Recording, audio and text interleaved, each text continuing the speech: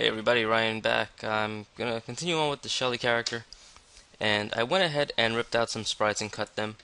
These effects here are from RPG Maker VX Ace and regular VX, and they work really well in Mugen if used correctly.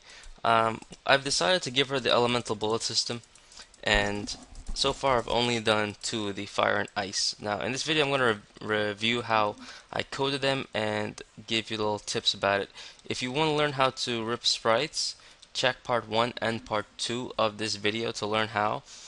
If you want to learn how to align sprites, because aligning effects like this can be pretty difficult at times, especially if you don't know what you're really doing, especially for explosions like this. It could be a pain in the ass. So that's also part 2 and a little bit of part 3 for alignment. And to build the animation file, which is right here, and the air file, you can view part 2 and 3 for that as well. Yeah, little fancy little tricks like fading in and out, which are done here. I think I explained that in the video as well. But since all that's ripped and taken care of, and the moves are already coded, I'm just going to revise how I coded them and more or less just review. So for the elemental bullet system, she will have her elemental bullet charge stance, is what I'm going to call it, and the actual game is called like bullet or something. But I have the bullet pose, animation 900, group 700, index 0 and 1. So it's like her hair just flows. See it? That's all it is, and this will last indefinitely because that's how it is. It's gonna last for I think 100 ticks I set it for, and then this is magic 1 with her arm extending like she's gonna shoot something out of her hand, and then magic 2, which is like a burst of energy. I assume I can't really tell what that is. I usually use this type of pose for healing or water effects. Then of course the magic attacks as you've seen before. Now see, the way the magic attacks are worked, especially with RPG Maker VX effects, you have the like an exploit effect right here with this, and then the actual attack itself, which is what's gonna hurt the opponent. So this is the attack, and then this is the effect, like poof. Now let's go down to the actual setup.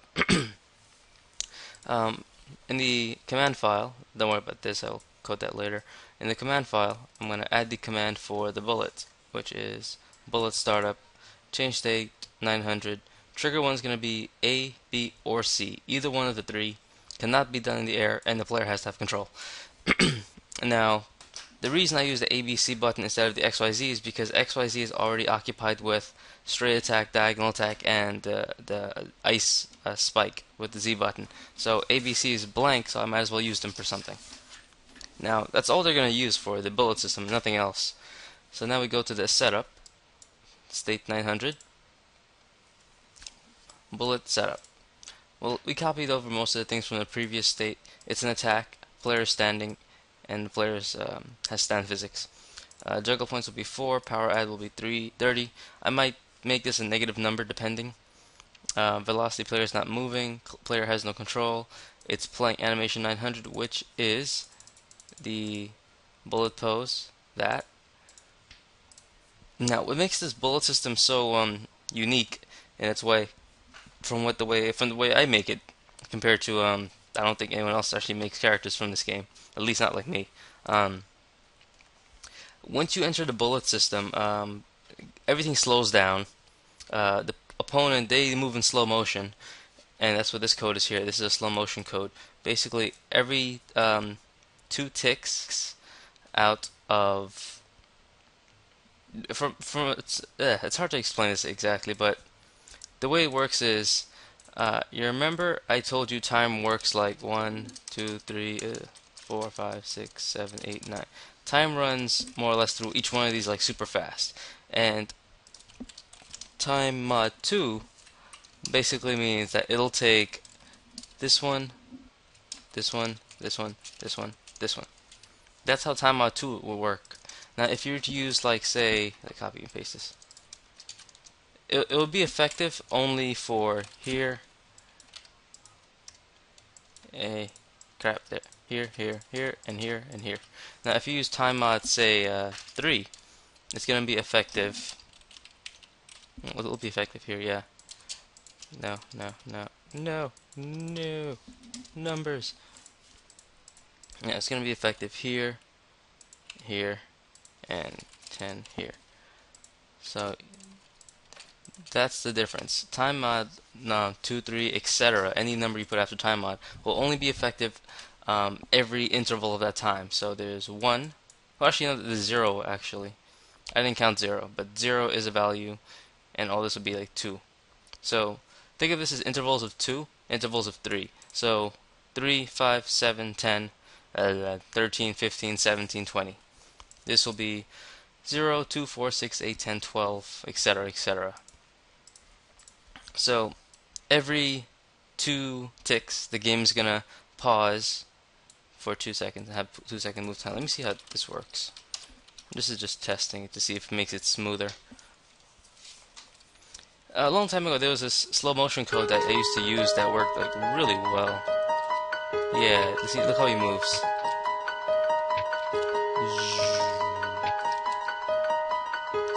See, so every time I push the bullet button, he enters a slow motion phase. Let's see if I can. Yeah, see? And that. Yeah, see, I slowed down his fast kung fu palm. And I guess this actually works better than the other one. Okay, we don't need a power add because apparently entering bullet state adds power, so we'll just get rid of that altogether so she gets no power from it. Now, what makes this unique is once you enter the bullet state, you can either press up, down, left, or right. So far I've done forward and down. Hold forward is already in the command file, as here is one of the hold directions which are required. This is automatically in every command file, so you can use these. It's basically saying when you push the button and release it, and this $ means like forward up, forward down. This means back up, back down. This means like diagonal back up and diagonal forward. This means diagonal down, back, down, and down forward. So this more or less covers like all directions, but these are what you really need to think about. Hold forward, back, up, and down. That's what I'm using because it's already there. So when you press hold forward, it's going to go to state 910. 910 is the bullet fire, which is the fire element bullet, which is explode, explode, explode. 3 sets of explodes and 1, 2, and 3 sets of projectiles. Now they're all the same projectile. The only difference I have in all of them is the offset. Offset is 100, offset is 50, and offset is 150. This is offset is mainly positioning, nothing else about that. The exploit is to make it come down from the sky, and that's to actually hit the opponent. Now when it comes down, it's not going to hit them. It's just for cosmetic looks. Now these are yeah, this is okay, yeah. I forgot how I did this just now. I had memory lapse. Okay, so the player enters this state, and depending on what direction you push, she will enter that state. And in that state, it has the new animation, a power add, and everything else, with the exploit and the attacks. Then she changes back to her normal state. In Bullet Ice, however, I have it a bit differently, but first I'll show you both of them. Actually, I'll just show you the Bullet Fire. Yeah. So, slow motion. Now, slow motion, press forward, and she shoots fire from down the sky and it hits the ground. These are exploits right here coming down, and these things down here, these are the actual projectiles. So, boom, boom, boom, boom. Put the collision boxes on and... Oops. See? Nothing but boom. Then the hitboxes. So it looks like a powerful magic spell. It's really not. I gotta edit the damage and stuff later. But see, all of this is an exploit, and then with timing, you keep trying different times, and it'll hit properly. Next is the ice bullet. The ice bullet is gonna be hold down, which means you press down, she'll enter her ice bullet state. The ice bullet state's kind of tricky, but it's kind of cool all at the same time. She's going to reuse her animation from 210. 210 is the ground Z attack where she shoots the ground with the bow. Except I have an idea for the attack. It's kind of crazy, but it works so well. So this is just an exploit to show the arrow in her hand before she fires it. This is nothing. This is also the same thing you've seen in X3 and X4 and Y3 and Y4, and I've also added to Z because I forgot to put it there before. But okay, so this is just for looks. Now the helper summoning code will be the ice arrow. The ice arrow will be created, and this is the ice arrow state. I use a different one because this is something totally different from what that is. Obviously, if I use that state, it would not be what I want it to be. But so I summoned the ice arrow helper. The ice arrow helper goes down by 14 tick. I'm not sure what the hell, 14 vels, and this is pretty fast. It cannot be hit by anything, and it's strictly there for cosmetic looks. But it goes down, it hits the ground at negative 15 because of the way I position the arrows. If you recall, I have my arrows aligned to the center. So if I had set this to 0, then it would work right here. But I needed a 15, so it was like somewhere in the middle, I guess, or 23. Huh, whatever. And okay, so it shoots down. It can't be hit by anything, and once it hits the ground, it changes to this: bullet, ice, helper, stuck in ground. So now the arrow is like lodged into the ground, and you need to have a vel set 0 and a pause set 0 to keep the helper on the ground, so it doesn't like slide off the ground or fall into the ground or anything like that. And then not hit by, because you don't want your helper to fall out of its helper properties and to turn into a clone of the character. So you turn that into a not hit by so it doesn't get hit by anything. So this is what it looks like now. So the arrow's in the ground, just chilling out there. It has no hitboxes because there's no need for any hitbox. And then it dies after 200 ticks, I believe, if you can see. Okay, they didn't really show it too well. Die, arrow, die, die. Okay, so yeah, these ticks aren't gonna tell the exact time of that, but I believe it's at 200. No, 400. Yeah. So that's the setup of the attack to make it not hit by anything and stuck in the ground position and everything. Next, I'm using an X-Plod and a projectile for the actual attack, and it destroys itself to destroy the helper. Now, the triggers are what the most important thing is here. The triggers I have are P2 body distance, which means player 2's body distance according to the helper's body distance. X is for the X value, and less than 25. So, once I wonder if I could draw this. Let's see. I like drawing things. Works best. I'll use a brush. Ground. Okay, so that's the ground. That's a nice arrow. This is player 2. That's player 1. Now, if the opponent goes anywhere within, say, 25 pixels of this projectile, I think it's a bit higher than that. Yeah, if they go anywhere within this radius, it's gonna activate it and make it show the X-Plod and show the projectile and destroy the helper. Otherwise, the helper destroys itself at time equals 400. Using trigger 1 and trigger 2, this works the same way as using the OR symbol, but this way works better sometimes than the OR symbol. The OR symbol can crap out and just cause errors for unknown reasons. And more or less, I use P2 body distance X, meaning left and right, less than 25. Now, 25 works in both ways. If player 2 is 25 pixels to the front or to the back of it, it's going to activate and it'll show the X-Plod and the projectile. And I use the ampersand code and for P2 body distance greater than negative 25. Negative 25 is up. The way the number line works in Mugen is kind of funky, I think.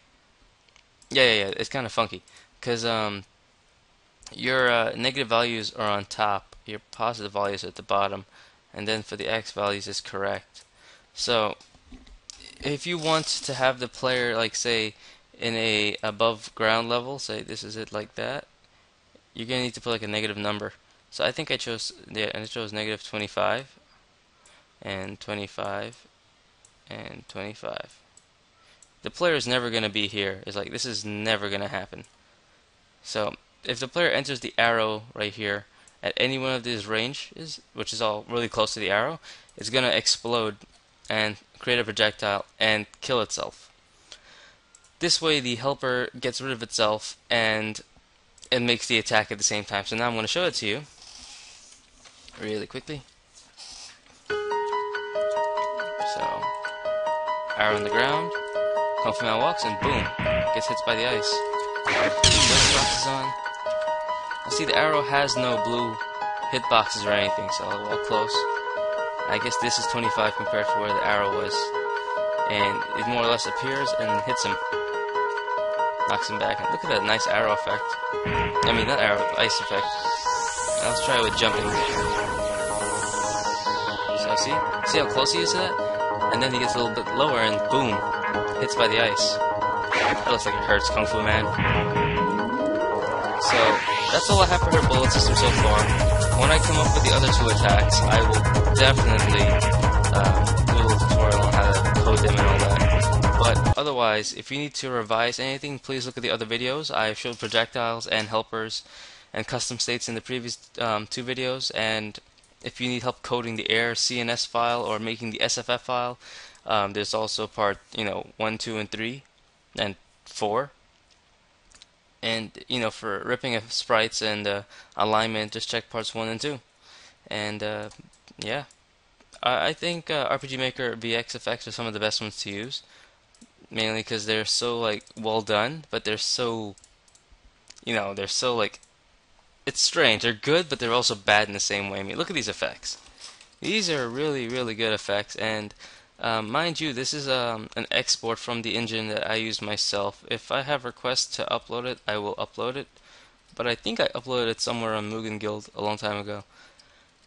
But yeah, I mean, this is what I'm working with. I have to look for what works best for the type of attacks I want to do.